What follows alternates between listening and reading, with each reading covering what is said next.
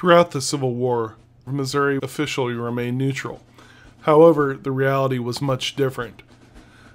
It was an open secret that the governor of Missouri was actively supporting the Confederate cause, even sending supplies and troops for the Confederate Army. After a series of early Confederate victories in Missouri, including the Battle of Wilson's Creek in August 1861, the political balance appeared to hang. Pressure in the North gave rise to a fresh campaign to expel the rebels. Early in 1862, Confederate forces under Van Dorn were slowly pushed back south and west through Missouri.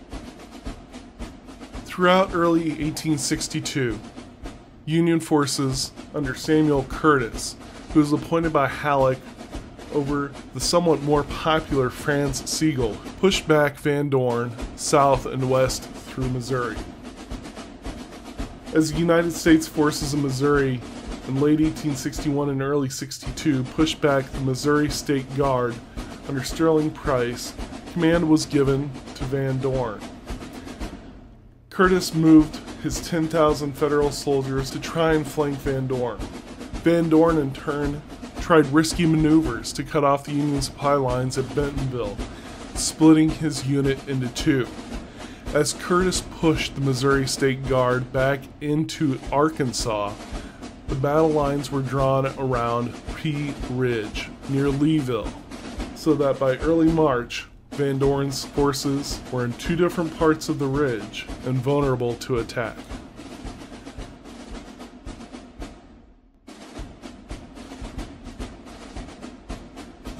Today, on Tabletop History, we review the Battle of Pea Ridge.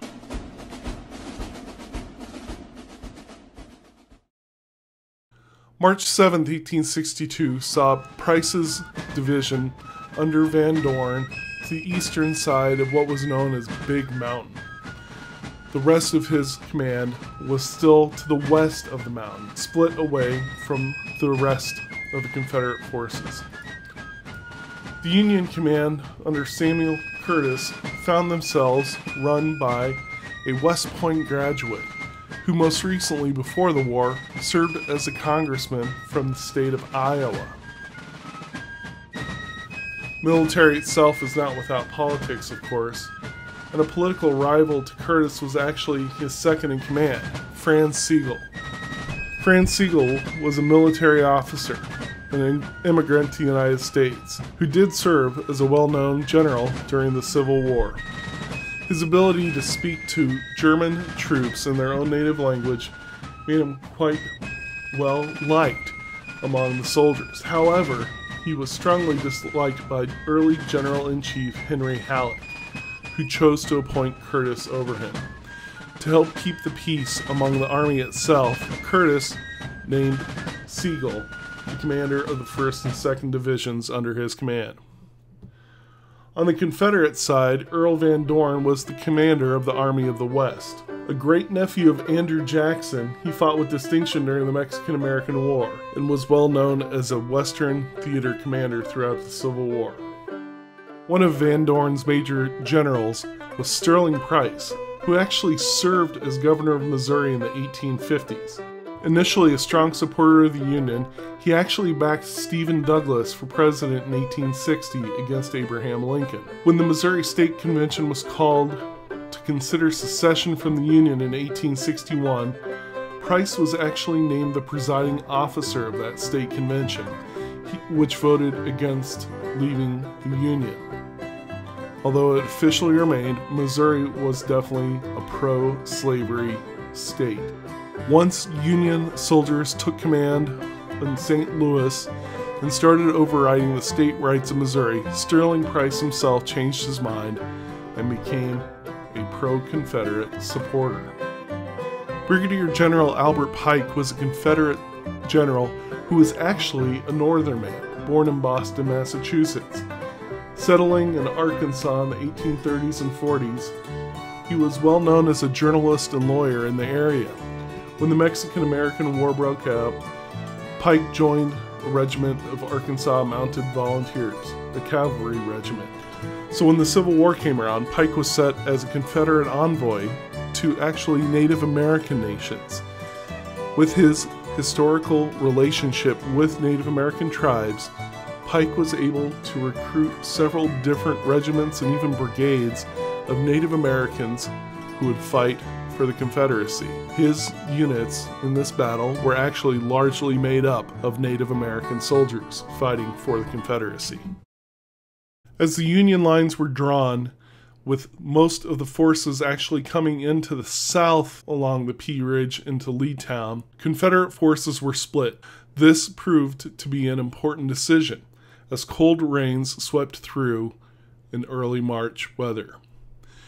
The Confederates outnumbered the Union by quite a bit. However, we're dealing with state militia on the Confederate side attacking regulars.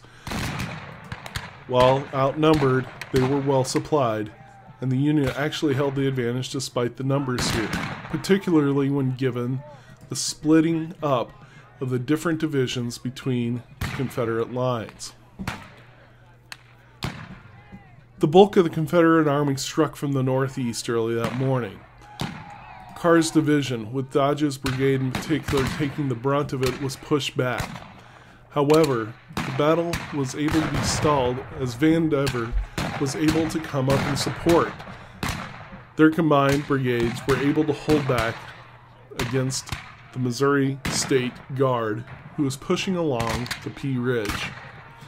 The large mountain proved to be impassable for any sizable army, so pinned between the army of the Union and the big mountain, Confederate attacks were limited in the scope of what they could do. On the western front, McCulloch brought his brigade, with Pike in particular and McIntosh cavalry brigades, against Sigel's 1st and 2nd Divisions under Osterhaus and Davis. Holding their ground around the Elkhorn Tavern, the Union forces on the eastern side of this battle were able to hold their ground. Fighting waged back and forth throughout most of the morning, while the Union slowly gave up their positions along the different lines. By 12:30 in the afternoon, Vandever had arrived at Elkhorn Tavern. This immediately launched a counterattack by the Union forces, who were able to hold their ground much more securely. While the pincer movement by the Confederates was stalled for a time, there was a definite back and forth, and it wasn't until 2 p.m. that Van Dorn found out that McCulloch's division would not be meeting the Confederate forces at Elkhorn, instead engaged with Union forces of their own around Leetown, some distance to the west. McCulloch's forces in the western side of the battle consisted largely of cavalry brigades under McIntosh and Pike. At around 11:30 a.m., Osterhaus rode north through the timber of the Foster farm and witnessed an astonishing sight. Not expecting to find Confederates that far to the west, the Union engaged with them, holding up their advance. Using Leetown and the forest surrounding it as cover, the Union was able to push back. One major notable part about this battle is that McCulloch himself was killed in the fighting. Benjamin McCulloch, a native of Texas, was a Texas Ranger and took part in the Texas Revolution, and rise to the rank of Major General in the Texas Militia. Throughout much of his life, he was a fighter for Texas and was part of the war with Mexico. When Texas seceded, he went with it, and he perished at Pea Ridge, Arkansas.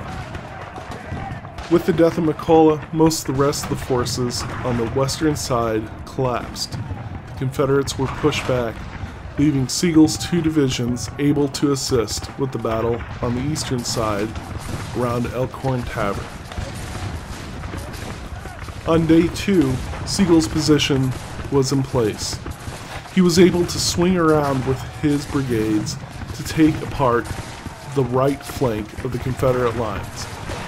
Throughout the morning, Confederates were pushed back and eventually broke, heading back to the north and east. The Union defenses, the division of the Confederate Army, the poor supplies, and much more proved to be just too much for the Confederates. Separated from their supply train, Van Dorn's main body retreated through the sparsely settled country for a week, living off of what little food they could find from nearby farmers. They finally reunited with their supply train, but thousands of their troops deserted and returned back to Missouri. The army was essentially destroyed after this, and Missouri itself would never again be under threat for secession. It stayed in Union hands for the remainder of the war. As such, the Union was able to divert many resources that were devoted to the far west to help push against the oncoming Confederate attacks to secure the center heart of the Confederacy. Pea Ridge National Military Park, which was founded in the 1950s, is one of the best preserved Civil War battlefields. A reconstruction of the Elkhorn Tavern, which was the scene of the heaviest fighting, stands in the original location. The park also recognizes the Trail of Tears.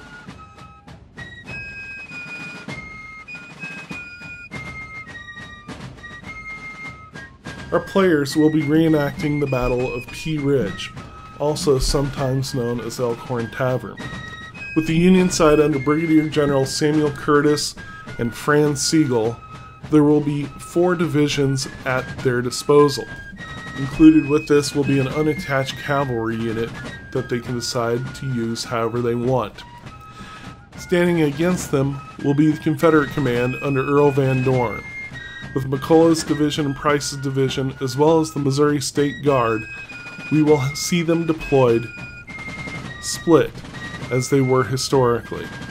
How the battle plays out, we will have to see, so we hope you join us next time as we begin to reenact our Battle of Pea Ridge, Arkansas on Tabletop History.